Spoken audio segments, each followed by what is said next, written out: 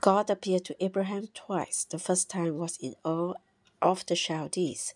If we study the Bible carefully, we shall see that in Ur of the Chaldees, God did not appear to Abraham's father, but to Abraham. Abraham, however, did not accept that calling immediately, and God sovereignly caused his father, Terah, to bring the family from Ur to Haran. They stayed there until Terah died. Abraham, staggering in answering God's calling, brought about his father's death. God took his father away. Then at Haran, God appeared to Abraham the second time. We can see by this that God has a specific purpose in dealing with people. I do not believe that any of you reading this message will respond immediately. If God were to visit you, we all are the children of Abraham. And children are always like their fathers. Because Abraham hesitated in following God, God had to appear to him the second time. The calling of God. God not only appeared to Abraham twice, but he called him twice. The first calling of God was when Abraham was at Ur. According to Acts 7, God called Abraham out of his country and out of his kindred. But in the second calling at Haran, God called Abraham out of his country, his kindred, and also out of his father's house. So God appeared to Abraham twice and called him twice. The first time God called him out of his country and kindred, mentioning nothing of the father's house. So the father's family also came out of Ur. At the time of God's second calling, however, he told him not only to leave his country and kindred, but also his father's house. Abraham had two appearances of God and two callings of God. These appearances and callings of God show that God was the origin of God's calling. The experience of the called, three being one. As you read the book of Genesis, you will notice that the records of Adam, Abel, Enoch, and Noah are quite distinct one from another. The records of Abraham, Isaac, and Jacob, however, overlap. Genesis, speaking of them, considers them as one corporate man. Isaac's life story began in chapter 21, and Abraham's life story ended in chapter 25. Jacob's life story began in chapter 25, and Isaac's life story ended in chapter 35. Jacob's life story, supplemented by that of Joseph, ended in chapter 50.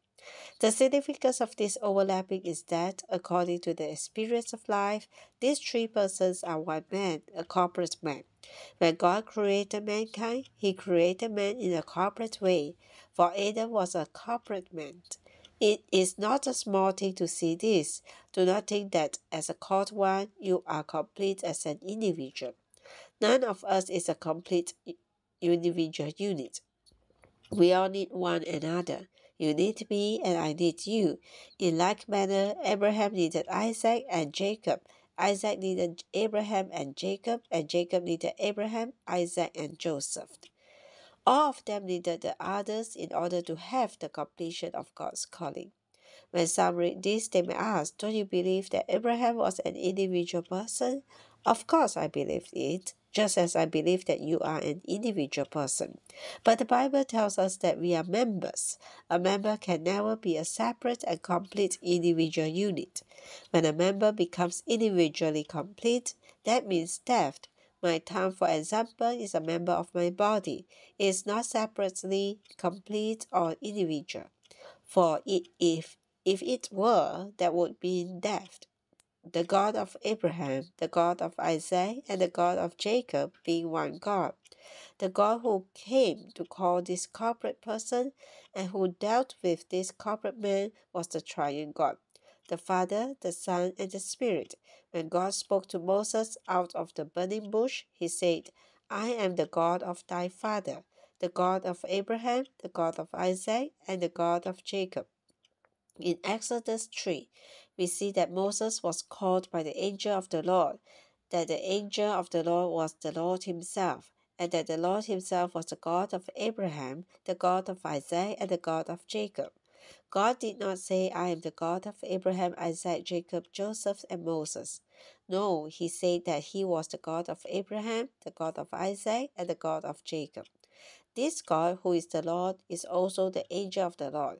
Can you figure this out? If you read Exodus 3, you find that the verse 2 speaks of the angel of the Lord and verse 4 of the Lord. Then in verse 6, this angel of the Lord, who is the Lord himself, told Moses, I am the God of thy father, the God of Abraham, the God of Isaac, and the God of Jacob.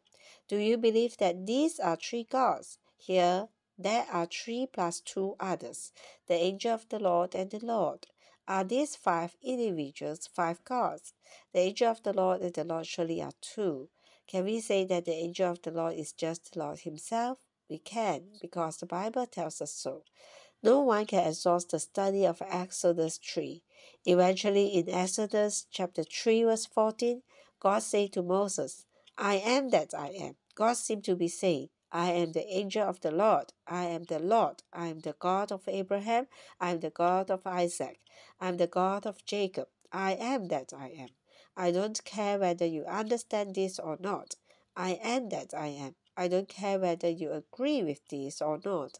I am that I am. This is our God, the God who worked upon the corporate man. This God was the angel of the Lord himself, the God of Abraham, Isaac, and Jacob, and the great I am. The God of Abraham, the Father. God's calling to Abraham was the work of God the Father. Abraham's original name was Abram, which means an exalted father, and the name Abraham that replaced these names means the father of a great multitude. Both of these names have the basic thoughts of the Father. The first in the triune God is the Father, and Abraham was the first of the called ones.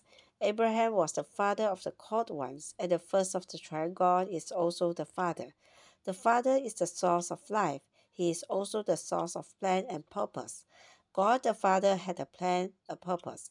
Because he had a purpose, he selected and predestinated in eternity past. Eventually, in time, the Father came in to call, justify, accept, and care for the called ones. God the Father's work is to select, predestinate, call, justify, accept, and take care of the called ones. Both selection and predestination precede the matter of calling. If you read Romans chapter 9, verse 11, you will see that these two items are found with Jacob. Nevertheless, in Abraham, we see nearly all of the experiences that are related to God the Father. This is very meaningful. The God of Isaac, the son. Isaac was the son. It is very interesting to see that the second of the triune God is also the son. What is a son? A son is one who comes out of the Father, who inherits all that the Father is and has, and who accomplishes all that the Father desires. If you look at Isaac's history, you will find that he was just like this. He was out of the Father. He inherited everything of the Father, and he worked to accomplish his Father's purpose. This is the experience of Isaac, the experience which fixed the second of the triune God, God the Son. The Lord Jesus, as the Son of God, came out of the Father, inherited all that the Father is and has, and accomplished all the Father's will. Isaac's life corresponds to his.